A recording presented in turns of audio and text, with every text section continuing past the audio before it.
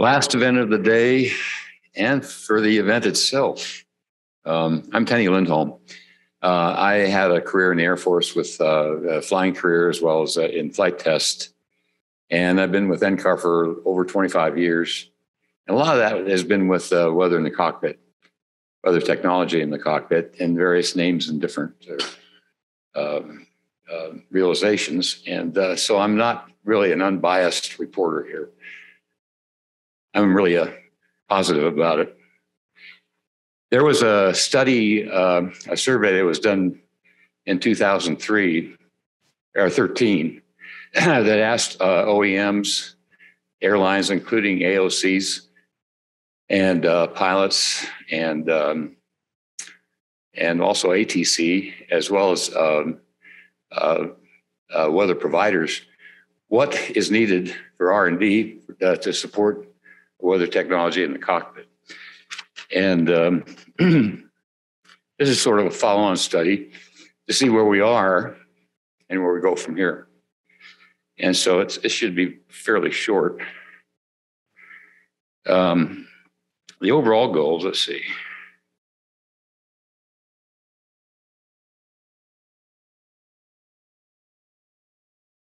Really to look at the gaps, benefits, and impacts associated with weather and technology in the cockpit. And we're trying to relate this to decisions that the pilot may have to make and cannot make because he doesn't have enough information. And also when the pilot sees things en route from ATC, including metering and flow instructions and adjustments, and he may not understand because he doesn't see the same information that ATC sees. And then also we hear a lot about route availability planning and what the pilot can and can't do, and he doesn't quite understand why, because he's not given the same information.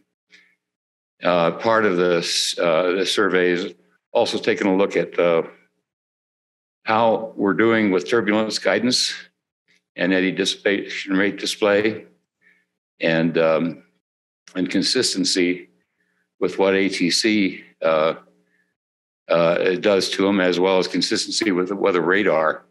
And we've talked a little bit about this with the lapse of some of the uplinked composite radar information that the pilots have access to, and it doesn't agree with the weather radar.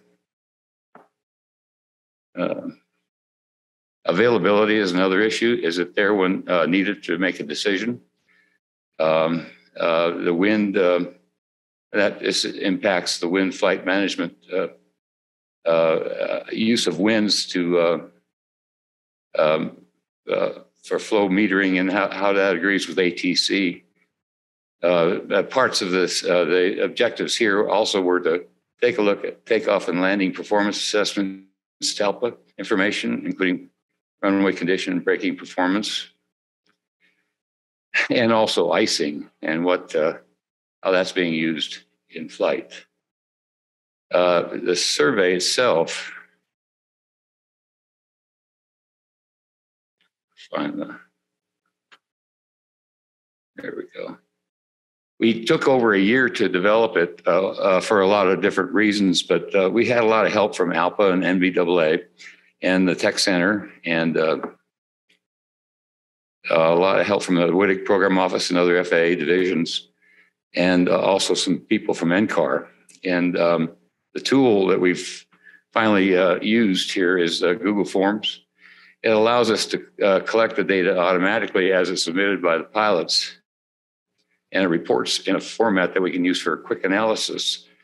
It also had a data and company and individual security measures to make sure that the data was kept secure and not nobody else can access it, only us that are going to analyze it.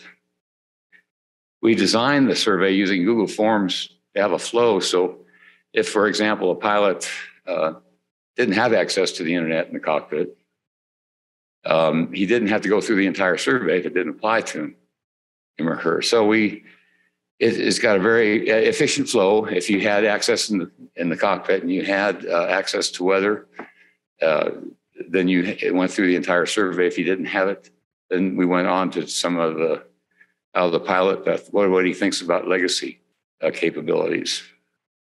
So we're in the process of collecting data right now, very much a work in progress.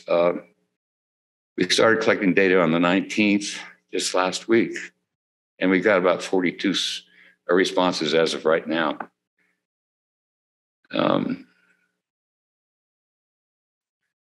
We intend to publish a report by the end of June, and I'm already starting to look at some of the written data. And there's some things there that I think we probably expected. It was about 50-50 as far as who has access to the internet on the flight deck. And those who don't have access, we got a lot of good comments on legacy capabilities that I think we already understand and why we're doing a lot of this weather technology in the cockpit. I think there are a lot of comments. I mean, I just looked at them last night about the complexity of some of the apps that they're asked to use, including some of the airline apps. And we'll be more specific after we look at the data, because I want to better understand what those apps are. And complexity, as well as, you put more overlays on and you add more information, it's difficult to interpret when you're trying to make a decision using that information. Some of the other things, I think, the idea of consistency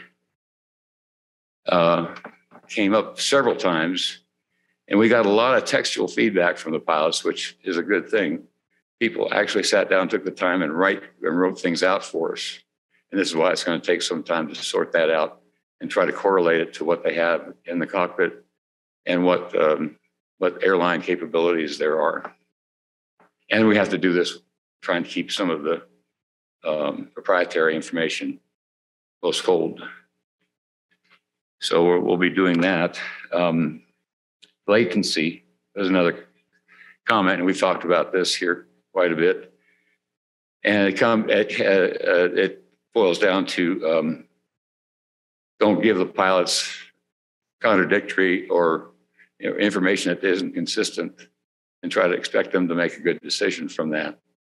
And so latency enters into that problem. And again, we need to better understand that. So it'll involve reading a lot of these comments that they took the time to write for us.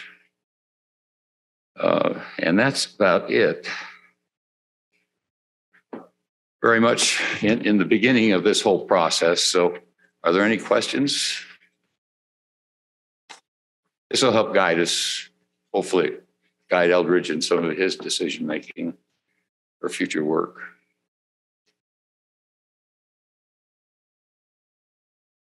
That's it.